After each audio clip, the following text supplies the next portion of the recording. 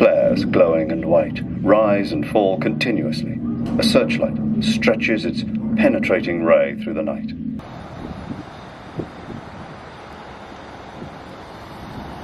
Hello! Welcome to Adventures in TV Land. For today's adventure, I've come to Kansas City, Missouri to see the National World War I Memorial and Museum.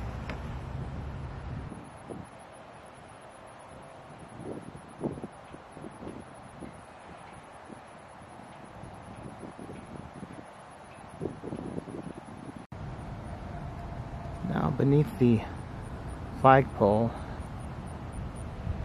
and the front lawn of the museum, there is this shadow sculpture with a mosaic at the top.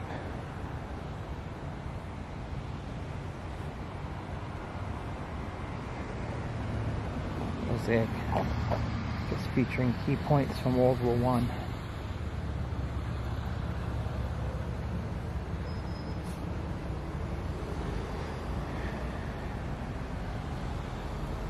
There's the name of it. Pro Patri Mori, 2006 by Ellen Driscoll.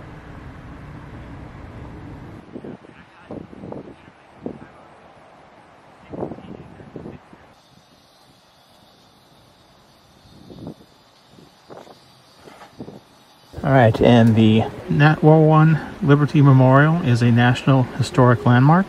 Admission in general for adults is $18. And when you enter, there is this field of poppies that you cross the glass bridge into the actual museum itself.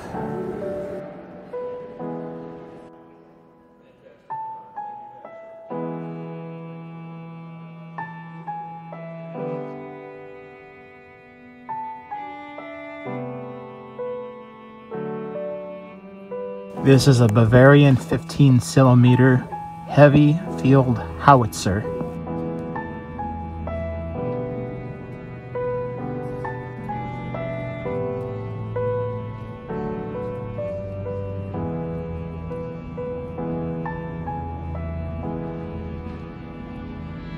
This is a British heavy field gun Mark I.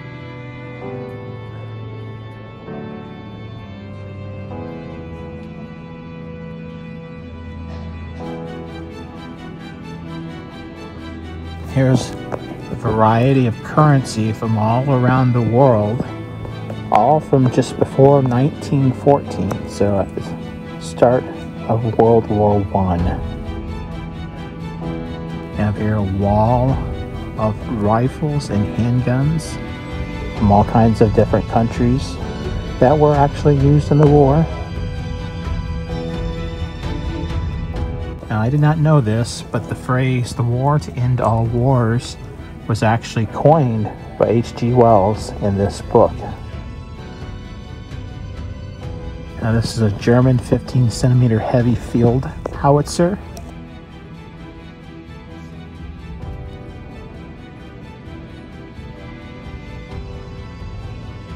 You see here on the wall how the war spread and quickly spread around the globe from the different alliances.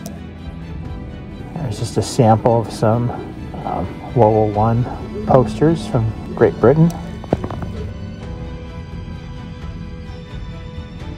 Now here, this is a very special artifact. This is one of the uniforms of Kaiser Wilhelm himself.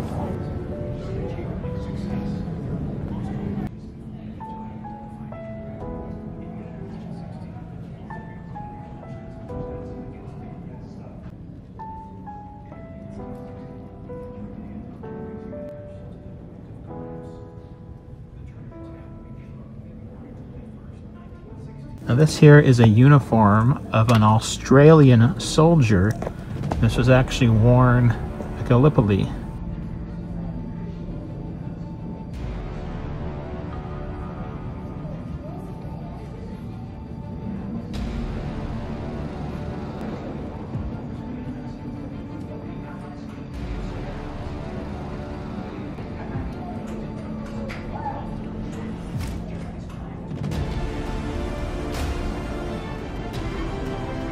There's some various wire from, the barbed wire and various other wire that would be found on the Western Front on both sides.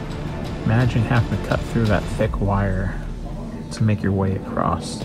There's a variety of hand grenades from all kinds of different countries.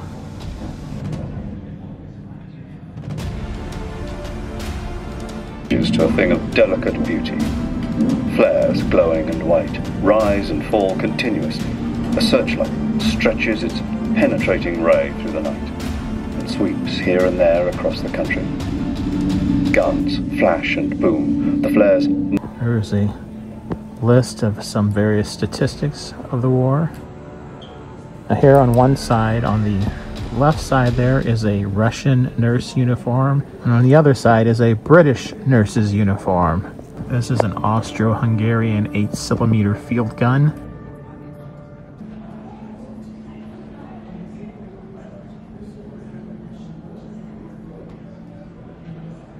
This is a British naval quick-firing deck gun from a British ship.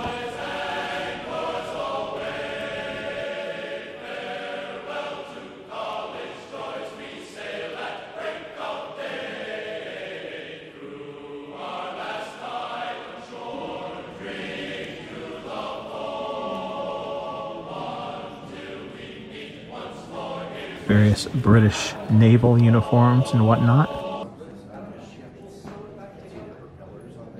Here's a U.S. field gun. This is the American flag that flew over the U.S. Capitol on April 2nd, 1917, when President Woodrow Wilson delivered his war message to Congress. These are various war posters and propaganda pieces from the United States, as this section of the museum is when the United States entered World War I. And there a stack of U.S. Army uniforms.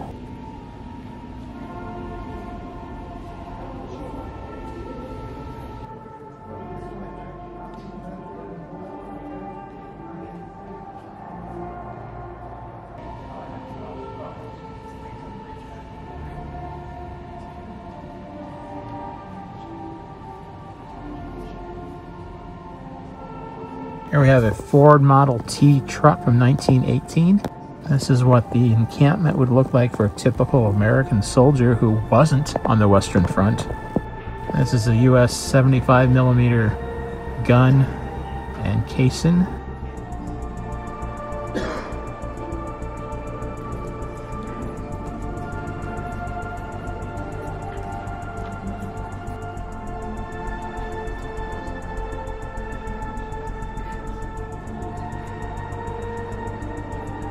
There's an ambulance. Perhaps, that was an ambulance that Walt Disney or Herman Melville drove during the war. Who knows?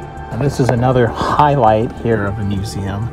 This is a French Renault FT-17 tank. It is one of only less than a handful that are left in existence, as most of these were destroyed and recycled for parts and ammunition and stuff for World War II. Now this tank was knocked out of commission by a German 77mm artillery piece, as you can see by the hole in the back.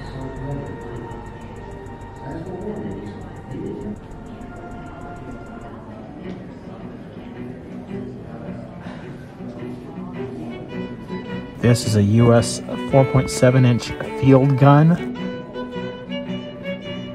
This is a 1917 Harley-Davidson motorcycle. Over 9,000 of these were made in 1917, and over 20,000 were sent overseas to be used in the war.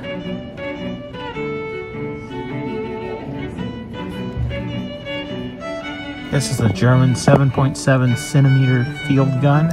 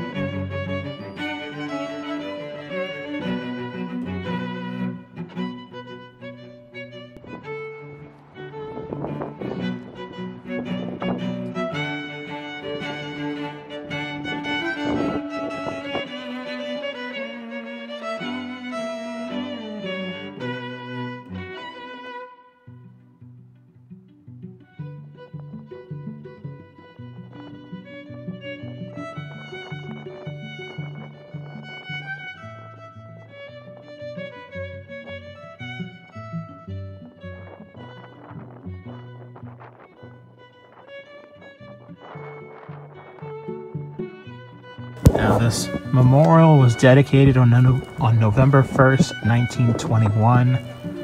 All these world leaders there were present at its dedication.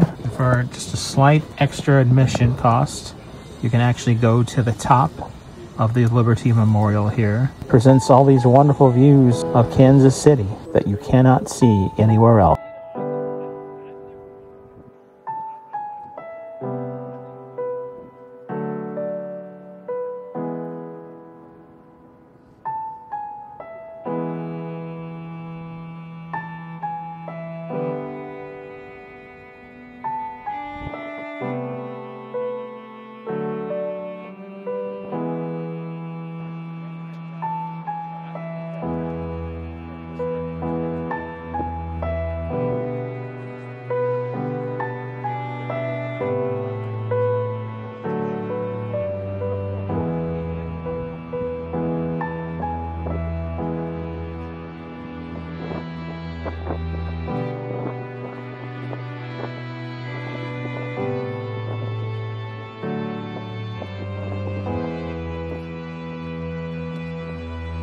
There's the famous Western Auto Building with its sign on top.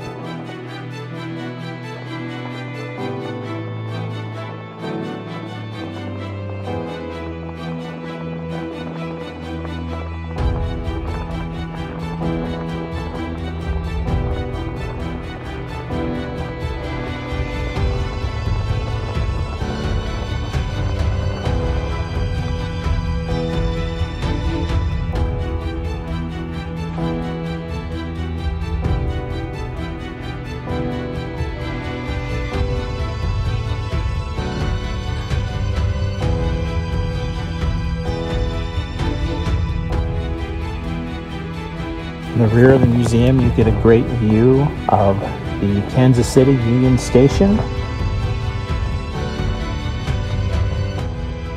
Above the mural there it says, "These have dared bear the torches of sacrifice and service, their bodies return to dust, their work liveth forevermore. Let us strive on to do all which we may achieve, and cherish a just and lasting peace among ourselves and with all nations."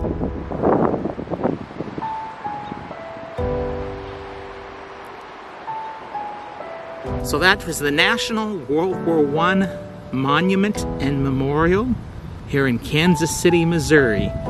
If you're in Kansas City and you enjoy going to museums and stuff, the World War I Museum is one of two museums I highly recommend must-see things. The other one is the Arabia Steamboat Museum. There's lots of other museums and things to see here, but those two places would be on my must-see list if you're coming to Kansas City. This has been another adventure in TV land. If you've liked this video, hit the like button. If you disliked, hit the dislike button. Subscribe to my channel for further content and ring that bell for email notifications. And if there's some place that you would like to see me visit, or you have a suggestion about some future video you would like to see me do, leave a comment in the comment section. And if you've enjoyed this adventure or any of the adventures in TV land, you can help support this channel by going to either Buy Me a Coffee or Patreon and making a donation or becoming a member at either one of those two places. You could also hit the super like button down below from YouTube. It's a heart with a $sign in it. 50% of whatever you would donate goes to the creator, so you could support the channel that way if you'd like as well. Thank you for watching. Until next time, that's a wrap.